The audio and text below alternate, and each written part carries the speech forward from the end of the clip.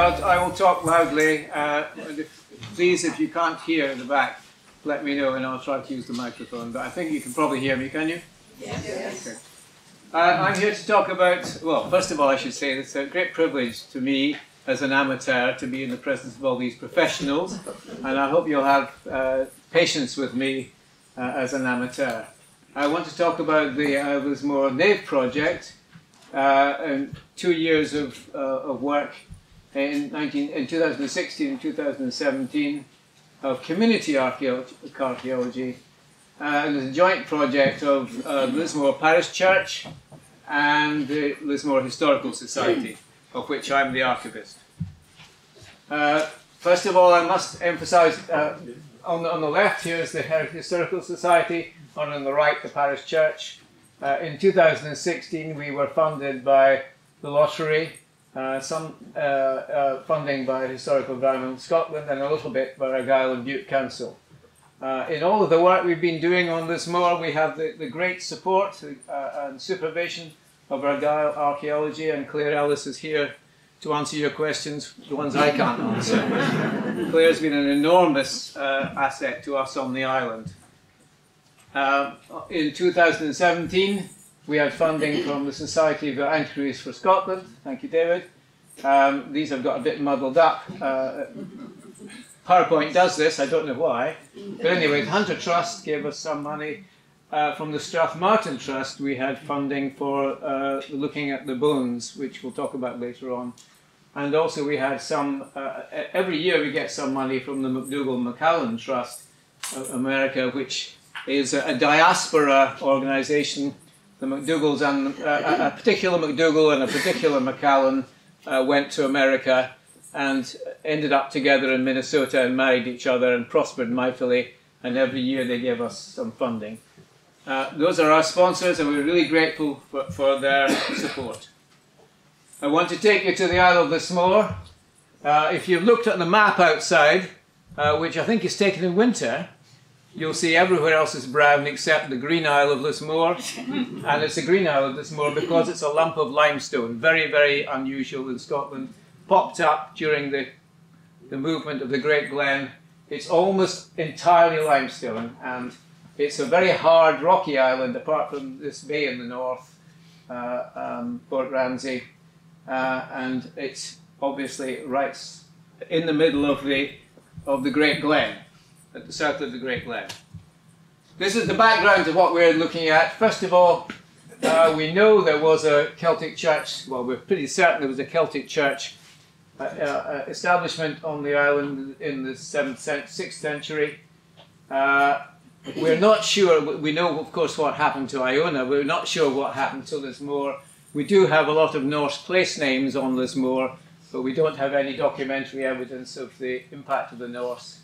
Again, following on from that, if you look at the documentation, I've forgotten the name of the document, but there's an English document which lists all the Culdee foundations in Scotland, and there was a substantial one in Argyll, and it may well have been on Lismore.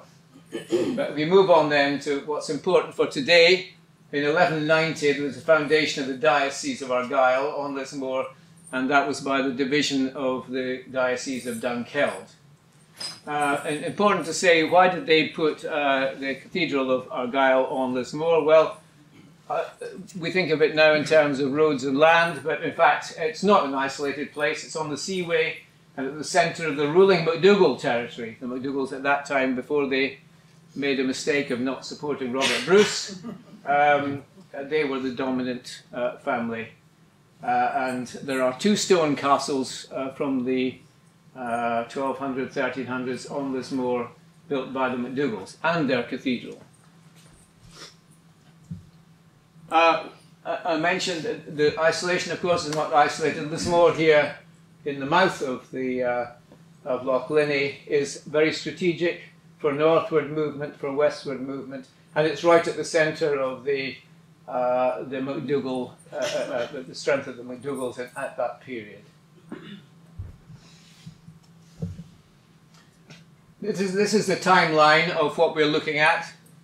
Around about 1250, the building of the choir, the chancel, And the question there, which touches on the first talk today, was there an original existing church that they built upon? Obviously, if Maluach, our saint in the Celtic period, had his church there, it would have been a wooden church, and we wouldn't expect anything to be there. But there may well have been something more substantial from the Chaldee period. We don't know. We're later than 1250, we think, the building of the nave. Later on yet, we know from the archaeology, the building of the West Tower. But by the 16th century, documentation makes it clear that the cathedral was ruined. We don't really know what happened between the 16th century and 1750. Did it stand ruined all that period? Because we know in 1750 that the choir, or the chancel, whatever you want to refer to it, was remodeled as the parish church, which is today. And it was then remodeled again in 1900, which was, in some ways, quite a brutal Victorian remodeling. What are the aims of what we were doing? First of all, to improve public access to the western end of the cathedral. There was a nave there.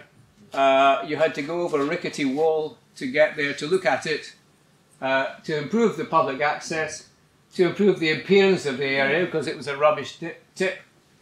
And then, by archaeology, by excavation, to assess the condition of what was there.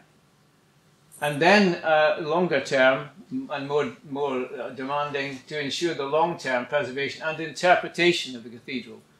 Because up until 2 years ago, visitors could not understand what they were seeing.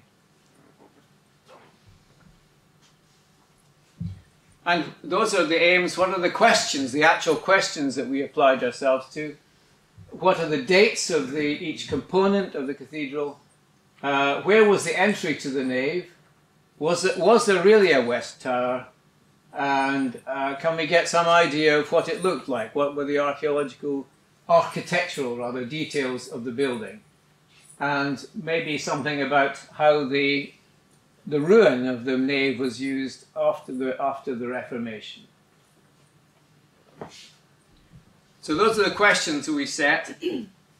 What did we start with? What was there? This is the chancel of the choir of the cathedral today. This photograph was taken in 2015. I have to say that the building has deteriorated quite badly in the 3 or 4 years since then. The harling is coming off, the roof is needing replaced, and the walls are extremely wet. So it's not a particularly good situation. But you can see the medieval buttresses. And you are sitting in the ancient graveyard.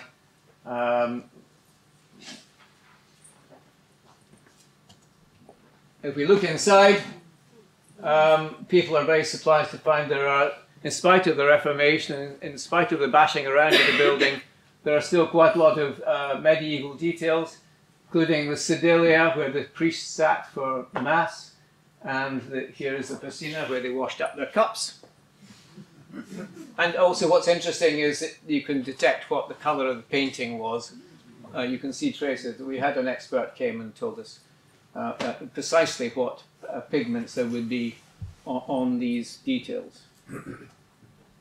And what is exposed within the chancel is covered with mason's marks. And this one in particular is interesting. The M on a line recurs in Achedown Castle.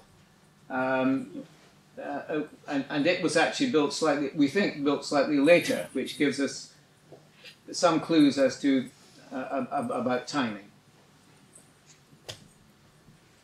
This is the west door, and I was interested from our first talk. The church is slightly puzzling in the fact that we've got this very, very massive wall at the west end, rather than people have interpreted that there was a wooden screen between the chancel and the nave. Well, it doesn't really look like that to me, which makes me wonder whether the chancel choir was built first as a separate church, and then they built the nave on later. And that's for discussion. And we still have a certain amount of medieval carving. Here's in one of the doorways, the carving of what's probably one of the bishops of Argyll. In the graveyard, we had some very nice West Highland grave slabs. The top one is a detail from an Iona stone. You can see the hound biting the stag, and above, well, it's a bird. Is it a representation of a goose in terms of the Holy Ghost? There are a lot of discussion about that. Below, typical sword stone, and in 2015, before we started all of this, we lifted the eight scheduled grave slabs and placed them in this structure, Argyll green oak, for their protection. And in fact, this has now become a favourite picnic site for people coming through the island, sitting on the bench here. So that's the background. This is what the nave looked like in 2015. I think you can see it was not in good condition. If you see the little rickety ladder in the corner, that's the only way you could get onto the site. But totally neglected, dumping ground, and not very promising. But we do know that the nave had been dug in the 1950s by Brown and Duncan. But although it is published in the Journal of Ecclesiological Studies, I think, it's not particularly well documented. So what we were doing was going back to their dig and evaluating. This is what the nave looked like, and this gives you an idea of the scheduled area. Is the red area. Here is the chancel here. This is where we were digging in the nave, and this is the ancient graveyard here. So it's a scheduled area, so there's very restricted activity. This is the findings from the Brown and Duncan dig in the 1950s, indicating that, well, there was a wall placed here probably in the 1700s, and obviously anything on the east side of that wall has been destroyed. What they found was the foundations of the west end of the nave, and possibly a tower. But when you look at the documentation, and perhaps Claire can answer to this, it's not really clear where they dug, and we suspect that these are actually their original. We think these are the original recorded trenches. One over here in the corner, one spreading into the tower, this part of the tower. We don't quite know how they knew about the full extent of the remains if they hadn't actually dug more than this. It's a scheduled monument, obviously, so in 2016 we were restricted to reopening the supposed Brown and Duncan trenches, three trenches, and, for example, all fencing post holes to be pre-excavated. I find this so amusing that Claire had to hang over us while and yet this land's being farmed. So I'm not sure quite where we are on this, but anyway, in 2017 we were allowed to explore the remaining walls. And here's the team. This is a large part of the set of volunteers. You can see Claire in the middle, and Mark Thacker. Other people who are in the room today, Mary Ann and Andy, for example. A volunteer team, partly from the island and partly from further on the mainland. The first priority, of course, was to get access. How do we get onto the site? We wouldn't be allowed under health and safety to climb over the rickety stair. So first priority was to get the area gated. And in 2016, you can see these are the three trenches that we dug. We're looking west towards the tower, and the trench here is in the middle of the nave, one on the north side and one on the west, on the south side.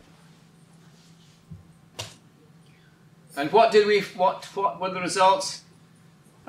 We revealed, first of all, the west wall of the nave. Here is the west wall, as you can see, and you can see one of the walls of the tower.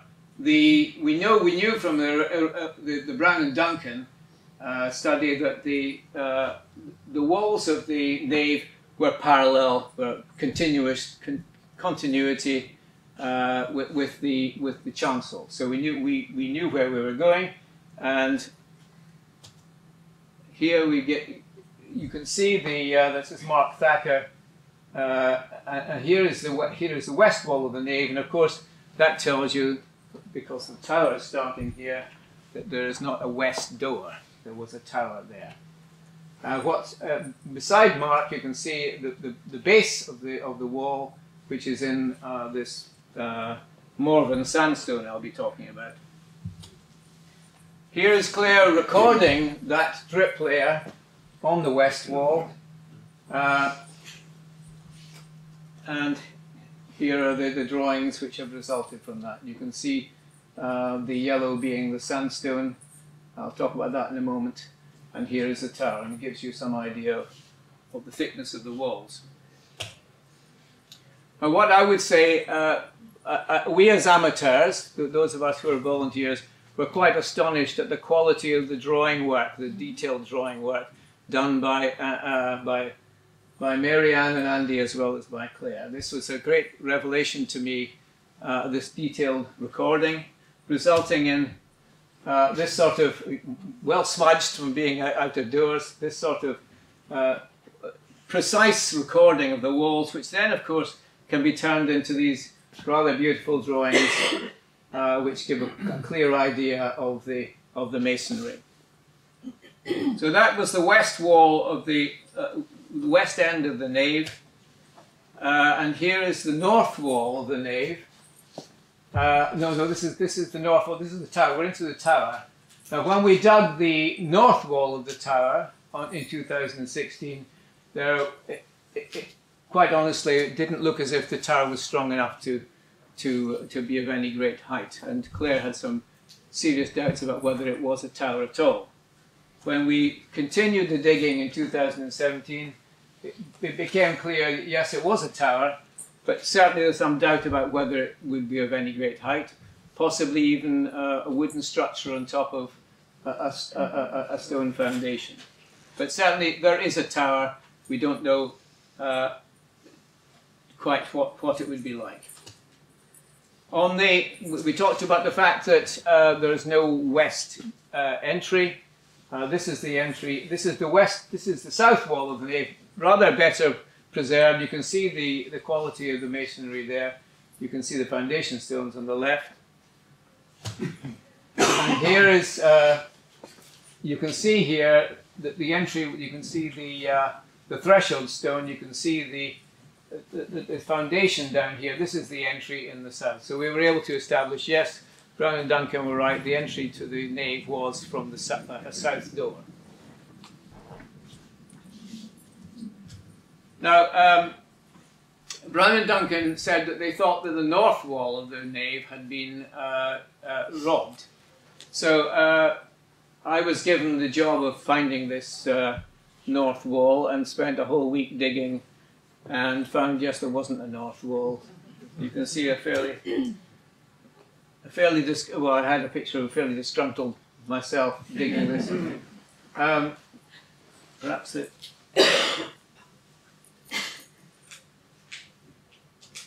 There I am. Fed up. All these people had the exciting things like finding door entries and investigating towers, and I was digging a hole. Interestingly enough, what we were able to do to interpret the fact that this is the collapse of that wall. All the good stone had been taken out, and you can see there's a lot of mortar there. So yes, there is no north wall in that area. So what are the results of the 2 years? First of all, we largely confirmed Brown and Duncan's findings. The north wall of the nave was robbed out, as I said this moment ago. The entrance is on the south wall. Within the nave, there was a later wall, and we have no idea whether that's perhaps even someone using the nave as a place to keep animals after the Reformation. But anyway, there's a mysterious wall within the nave. The later tower did exist, but may not have been tall because the masonry looks inferior. But sadly, the mortar is generally deteriorated. And most of the fine sandstone detail has gone, has disappeared. In terms of dating, are you still hearing me all right? In terms of dating, Mark Thacker has taken mortar samples to do this clever carbon-14 dating. This is the remains of the charcoal which was used for burning the lime, which, of course, in the west of Scotland and the north of Scotland, that was the norm. Not so easy in the south, where actually, even in the early days, they were using coal to burn lime. So we're still waiting for the results. But what's really interesting is that, as well as being able to look at the date from the radiocarbon results, you can actually detect what wood was actually burned. And we know that oak wood was actually used to burn the lime for the nave. This is a bit puzzling because there isn't oak on Lismore. Ash is the woodland there because it's limestone. So that's another thing to be thinking about. Here's Mark sampling the mortar, and what they do is they take the mortar sample and then they do very thin sections and get enough recovery of carbon to be able to date. So we're waiting for that with great anticipation.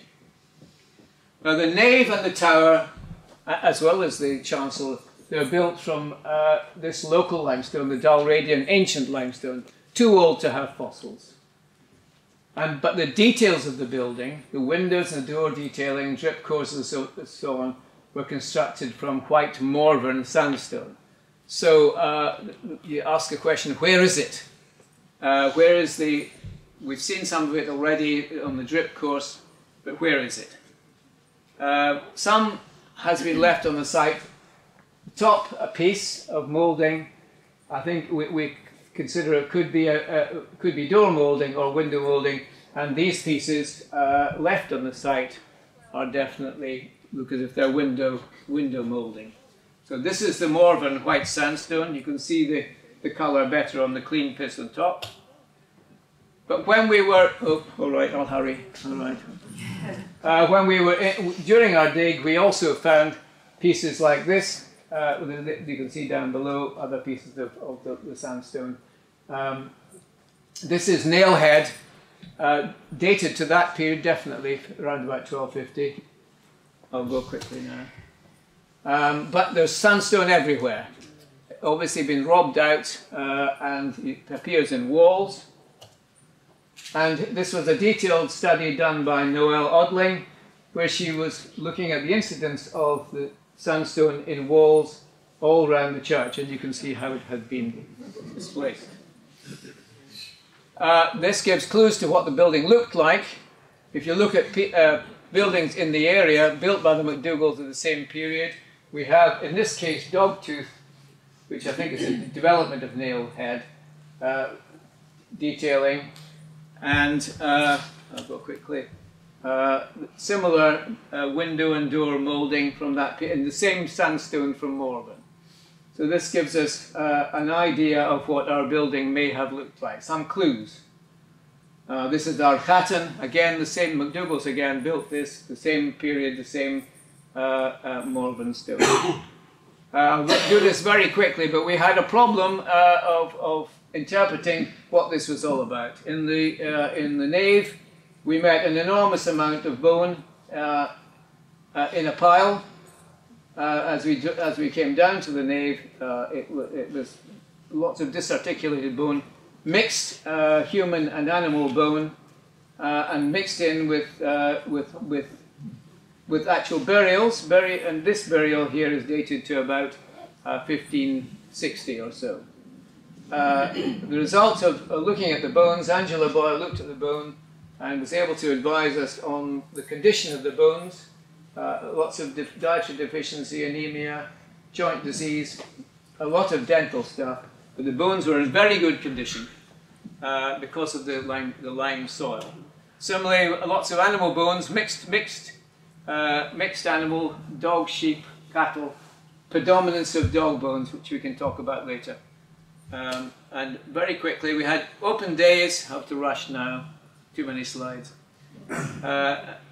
In true style as community archaeology, lots of open days, lots of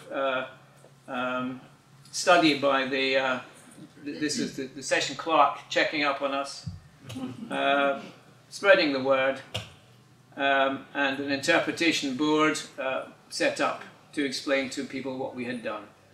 And site cleared and fenced, back to normal at the end of our time.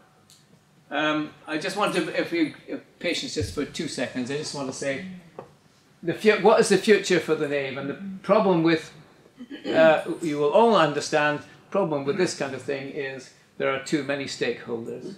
The church, the minister, the session, the congregation, trustees of the Church of Scotland who look after the glebe, the long-term tenant of the glebe, they've had it for probably 100 years, the Lismore Historical Society, the island community who are interested in the building and its surrounds, HES, and funders. So many stakeholders. Leave it with you.